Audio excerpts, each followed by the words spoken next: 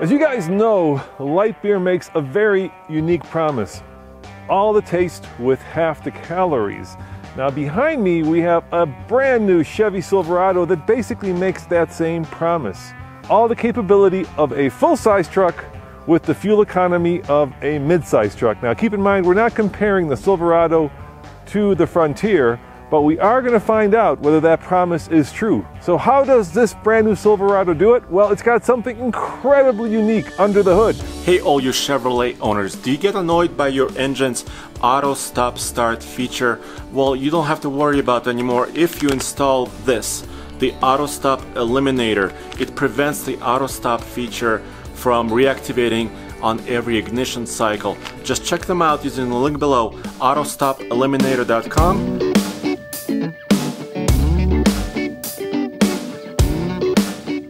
The engine in this particular Silverado is extremely unique. Now, as memory serves, and please, if I'm wrong, comment in the section below, I believe this is the only 4-cylinder ever equipped in a full-size truck. Now, this is a 2.7-liter 4-cylinder turbocharged engine. It develops 310 horsepower and 348 pound-feet of torque. Now, here's the funny thing. Over here, we got a Frontier with a traditional old-school V6, 4 liters, 261 horsepower, 281 pound-feet of torque. Obviously, the Silverado is far larger in terms of dimensions, but which one do you think gets better fuel economy? All right, Tommy, I've got the Monroney for the Chevy, you've got the Monroney for the Frontier. They're both 4-wheel drive, they both have 2 rows of seats, 4 doors. So what are you getting according to the EPA? Yeah, so I should be getting 15 city, 21 highway, and 17 combined. The Silverado's getting, get this, 19 city, 22 highway, and 20 combined. And our truck, in about 150 miles of actual driving, is getting 19.7 combined. That puts it at about 3 mpg better than the mid-size truck.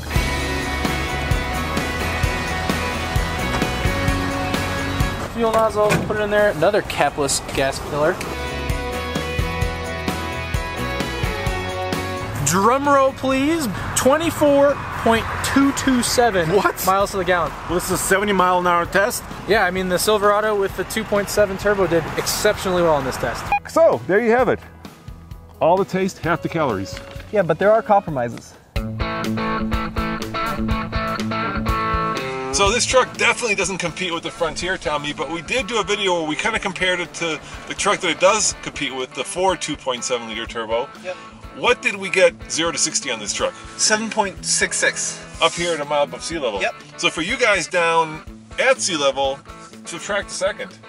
Yeah, about. About, yeah. So the question, Tommy, of course, is what does this drive like? You know, I tend to like driving big V8s and full-size trucks, so is this like drinking a light beer, you know? All the taste with half the calories, but in real life, it's kind of half the taste with half the calories.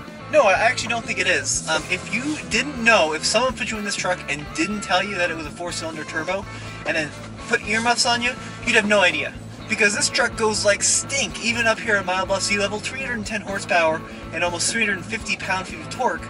You know, those are really impressive power numbers. 15 years ago, a Silverado 1500 with a 5.3 was getting like, what, 280 horsepower? So this thing is fast, it's quick.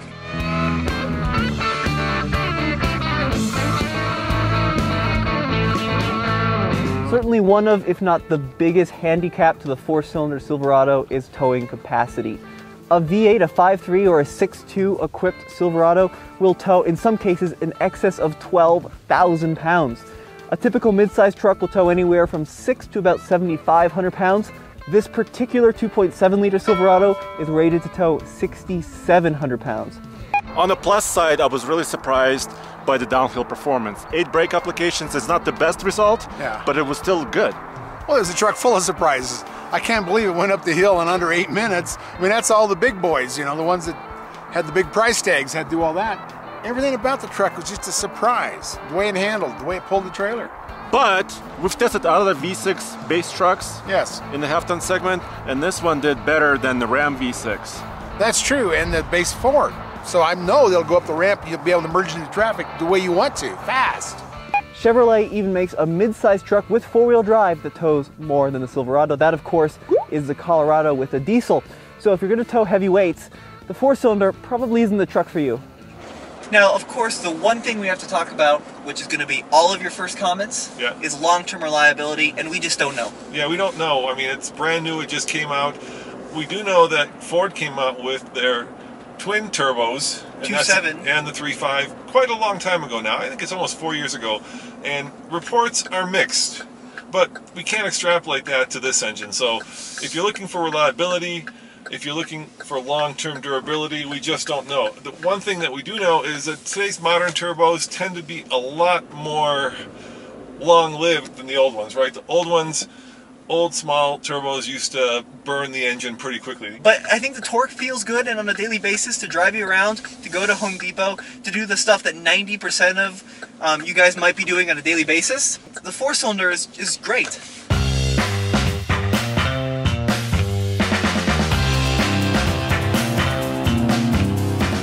Another compromise you'll have to make, especially in the city with a full-size truck, is size, because this is a big truck. I mean, it's probably almost XL when you compare it to previous generations. Tommy, how much will this bad boy haul? About 1,800 pounds of payload. 1,800 pounds of payload. Now, the Chevrolet Silverado online configurator is very confusing. There's too many trims and versions and packages, but here's what I found out from a little bit of research. If you want the four-cylinder, four-wheel drive Silverado, you have some compromises off-road. You can't get the Z71 off-road package on a four-cylinder Silverado. Now, this particular model is equipped with some off-road goodies. It's got an off-road tire package, and it's even got a G80 rear locker. But you're missing one important piece of tech compared to a Z71 Silverado. If you get a four-wheel drive Silverado and you don't get the Z71 off-road package, you don't get a low-range transfer case. Check it out here. This is a pretty unique thing in full-size trucks. I have a 2-high, a 4-high, and auto, but no four-wheel drive low. I do have this funny little symbol which does something pretty cool. Let me show you. Now, that funny little button is called terrain mode. To engage it, I select four-wheel drive high. I push the button, it disengages traction control.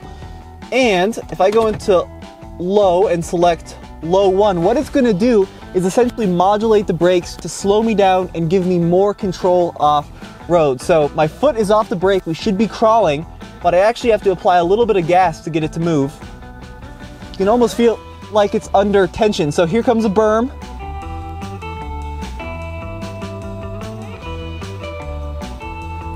So if I stop on the hill, I'll try stopping on the hill. There we go. So do you feel like you have more control or less control? I mean, does it approximate a low range? Well, no, because it doesn't change any of the gearing, but it does really hold the brake a long time. So, locked rear diff, sort of kind of fakey low range. Well, sort of locked rear diff. It's got a G80, so it's an automatic locker. I mean, that Frontier over there, Tommy. Yep. It's got real low range. Yep, real locker. And a real locker. Yeah. So what's the price difference? Let's find out.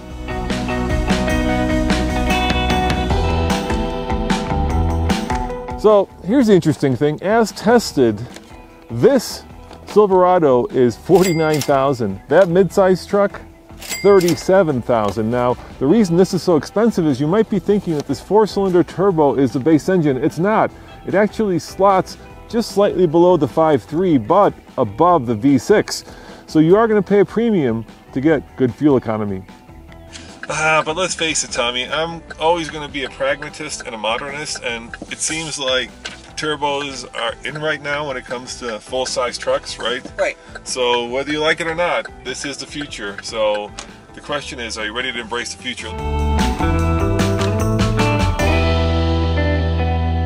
I always love to say that full-size trucks and V8s go together like peanut butter and jelly, but what if you only have a four-cylinder? Is it like peanut butter and diet jelly? One of the things you certainly miss out on is that V8 punch, the V8 towing, and of course the V8 engine note. Tommy, punch it. Let's see what this thing sounds like. Punch it. I can't hear it. There's actually more induction noise from the turbocharger than there is exhaust note from the exhaust. Okay, good enough. If you want that V8 growl, this definitely is not the truck. No way, no how. This could be a really good compromise if you want all the capability of a full-size truck with, you know, mid-size truck fuel capability. At the end of the day, I think that's huge. I think, too, the other point of capability is it goes beyond just towing and hauling and all that. It's about the capability you get of being inside the truck, right? I mean, you don't get this amount of width in a mid-size truck. You don't get all these huge cubbies and massive space in the cabin of a mid-size truck. This amount of headroom. If I wore a cowboy hat, I could certainly fit one in here, right? So certainly capability goes beyond just what trailer can tow and how many rocks you can put in the bed. So Tommy, is the new Silverado with the 4-cylinder turbo the light beer of trucks? In other words, all the taste with half the calories. Yeah, for sure. I mean, I was really impressed with the power of the new 2.7 liter. It really, if you're not towing over 5,000 pounds regularly, I actually think that this 2.7 is a great engine. It's got a lot of punch. Yeah, and I actually enjoy driving it in the city because I feel like I am not burning as much fuel as I would be even in a mid-size truck, yet I'm getting, well, all the utility of a full-size truck. Winner, winner, chicken dinner, Chevy. As always, this is Roman. And Tommy, please don't comment below how we're comparing the two, because we're not saying thanks for watching the TFL Truck. And check out tfltruck.com for more news, views, and of course, real world Silverado 2.7 liter reviews. See you guys next time. Ciao.